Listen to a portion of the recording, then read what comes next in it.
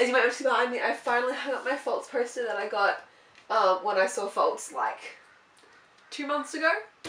It's up now, and there's lots of photos all up the wall. It's very exciting. Hello humans! Today I am not at my floor, I am on my bed because I'm tired and I don't want to be standing up, so I'm sitting on my bed. Anyway, welcome to Fangirl Friday, where I talk about books, movies, and other things that I like to fangirl over. Today I'm going to be doing the literary dinner party tag. So I found this tag on Ashley Reads 97's channel, but she found it on someone else's channel, so I'll link the original video and Ashley's video down below. Basically what happens is you are going to have a dinner party with 11 fictional characters and you have to pick a person to come for each category kind of thing. It'll make more sense when we just get started, so let's just get started. The first category is someone who can cook or who likes to cook, and for this category I picked Isabel Lightwood from the Mortal Instruments, and she definitely falls under the likes to cook because, as we all know, she can't cook. In the first book, City of Bones, she really ruins a soup. And I've only read the first book, I'm about halfway through the second book, so I don't know if she gets better as the series progresses. I know in the first book she sucks at cooking, but she tries.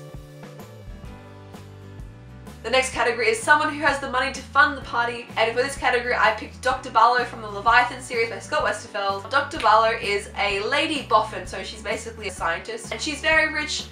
She's Charles Darwin's granddaughter or whatever, so she's very rich and very well on in society, so she can pay for my party. That'll be good. The next category is someone who might cause a scene, and for this I picked Anna from My Sister's Keeper, because we all know how feisty she is, and I feel like she is definitely the kind of person that would jump down someone's throat if they said something she didn't like. So she's basically me.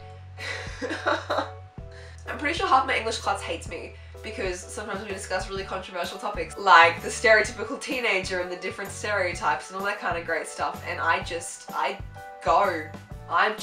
off. My opinions aren't things that stay inside of me. My opinions just fly. This is why I have a YouTube channel, so I can just be a better student, basically.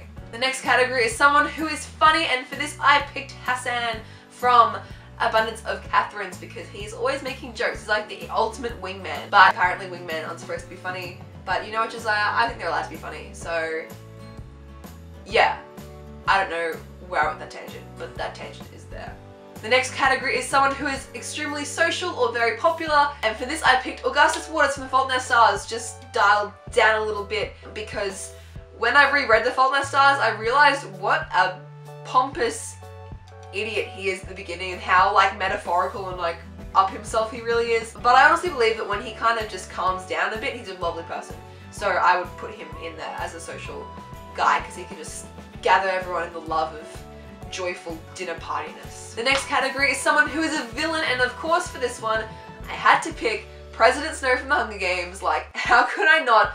Because let's be real, he's probably the book villain that I'm the least afraid of. I was thinking about it and I was looking at my bookshelf and I was like, who out of these people would I be okay with sitting across the dinner table from? And I was like, not really anyone. But there's a scene in Catching Fire where President Snow is having breakfast with his granddaughter, I think, and he's lovely and caring and the epitome of grandfatherness, and I feel like once he moves past his I'm gonna kill you all because you're less than me, he can be a really great guy. The next category is a couple, and it doesn't have to be necessarily romantic, it can be like friends and stuff. So I picked Christina and Tris from Divergent because I just love their friendship dynamic. I think that Christina really brings out the best in Tris. I think that she really helps Tris to kind of overcome her fears a little bit, and Tris also just blends her slightly. She kind of just smooths out some of Christina's sharp, truthful, candor edges, and they just really have a great friendship, and I really like that about them. The next category is a hero slash heroine, and for this category I picked Lucy Pevensey from the Chronicles of Narnia because I love Lucy. I've always loved Lucy. She was always my favourite Pevensey sibling. She's great, she's kind of like the underdog, but she still goes and finds flippin' Narnia. Like,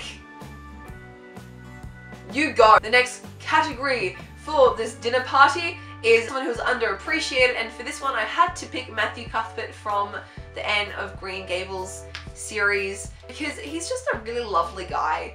He really loves Anne, he really loves everything that she stands for, but he's just so quiet and unassuming, and I feel like he had a real impact on Anne when she first came, and he was a real safe, solid, decent foundation for her. I feel like he doesn't get enough credit for that throughout the following books. And the last category for this dinner party is just someone random that you want to meet. And I have two people for this category. The first one is Professor Diggory Kirk, also from the Chronicles of Narnia, because he was there when Narnia was created, and he like got to see Aslan create Narnia and make all this stuff, and I would just be super keen to hear about that. I wish he was an artist. I wish he could, oh, how cool would that be?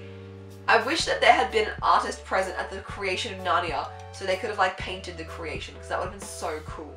And the other random person that I want to be there is Jace Wayland from The Mortal Instruments, because he's incredibly good looking. Doesn't hurt to have a good looking person at your dinner party. So you guys, those are the people that I would have at my dinner party. Make sure you comment down below, tell me who you would have at your party and what your dessert that you would serve would be. Who would you have and what dessert would you serve? So yeah guys, if you like this video, make sure to like, comment and subscribe. I love you all and goodbye. I still can see that you've seen my message and I still can see that you haven't replied to me. That really annoys me, unless you're writing me a flippin' paragraph. I don't know what's taking so long.